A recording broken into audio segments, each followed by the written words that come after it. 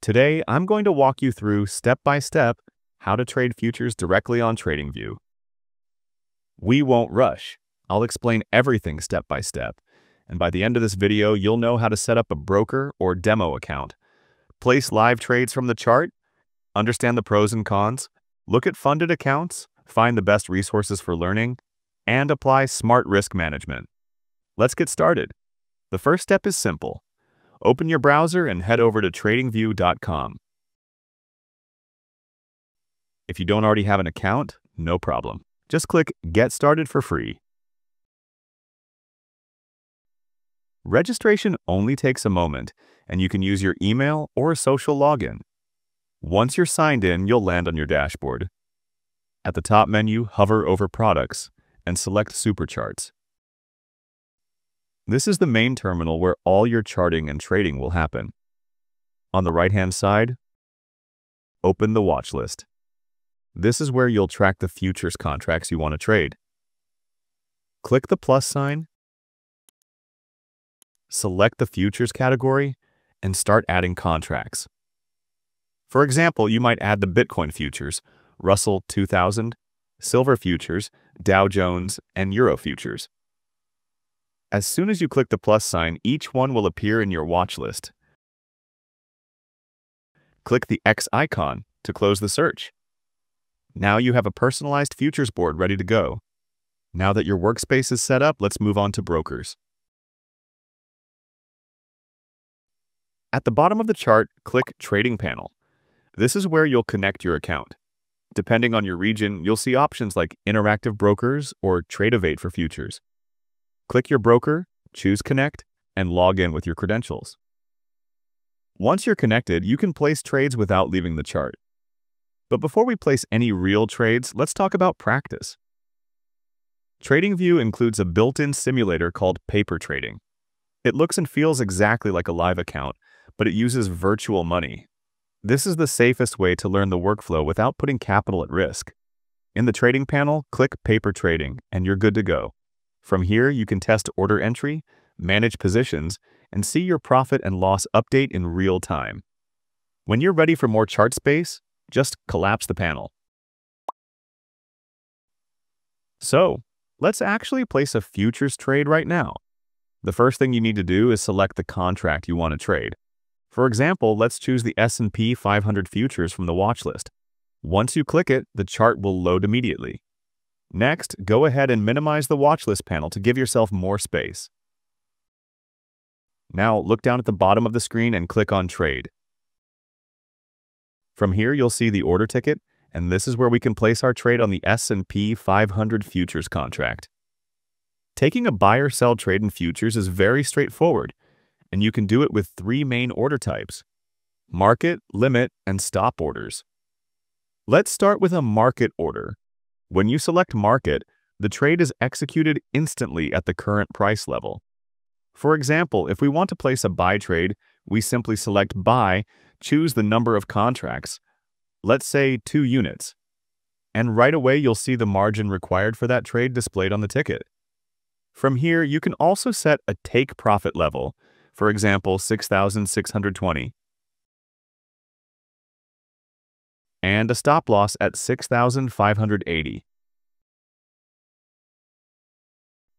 Once everything looks correct, click the buy button. The order fills immediately at the live market price, and your position is active with 2 contracts. You'll see it appear on the chart along with your stop and target lines. To close this position, just click Close Position, Confirm, and the trade is exited automatically.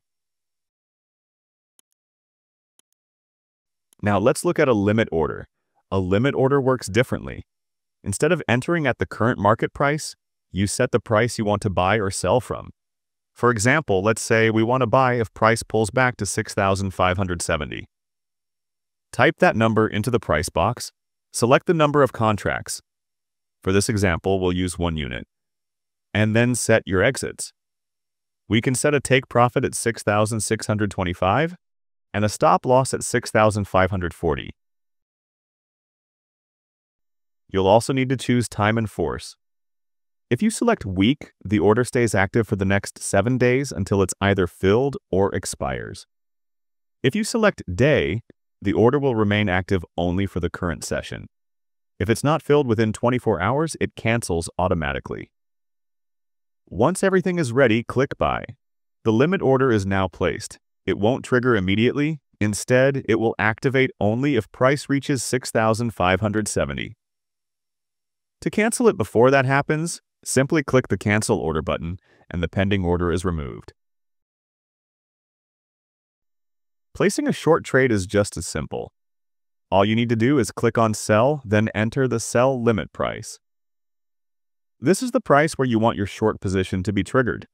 For example, let's set it at 6,600. Next, add your exits. For the take profit, we'll use 6,540. For the stop loss, let's set it at 6,620. Then choose your time and force. If we leave it on day, that means the order will remain active only for today's session. Once everything looks correct, click Sell. The order is now placed, and if price reaches 6,600, your short position will be activated automatically. Managing risk is also straightforward. If you want to adjust your stop loss after the order is active, just drag the line on the chart to the new level. You can do the same with your take profit. Drag it to where you prefer and confirm the update. This way, you always stay in control of your risk and targets. Now that you've seen how to place trades, let's quickly step back and look at the strengths and drawbacks of futures.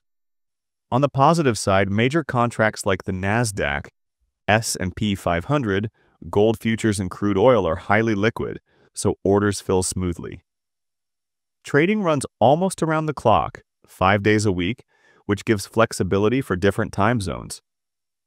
On the other hand, every futures contract has an expiration date, so if you hold longer, you need to roll to the next one. Some traders also use funded programs such as Top Step or Apex. You pay to take an evaluation, follow strict rules, and if successful, you trade the firm's capital and split profits. They're useful for consistent traders but require discipline. To keep learning, check the CME website for contract specs and TradingView ideas for strategies. So let's wrap this up. Today you learned how to set up TradingView, build a futures watchlist, connect a broker, or start with paper trading, and place both buy and sell orders directly from the chart. We also covered the main pros and cons of futures, looked at how funded accounts work, and pointed you toward the best resources like CME and TradingView ideas to keep learning. Remember, this tutorial is for education only. If it helped, hit like, subscribe for more guides, and comment below what the futures contract you'd like me to break down next. Thanks for watching, and see you in the next video.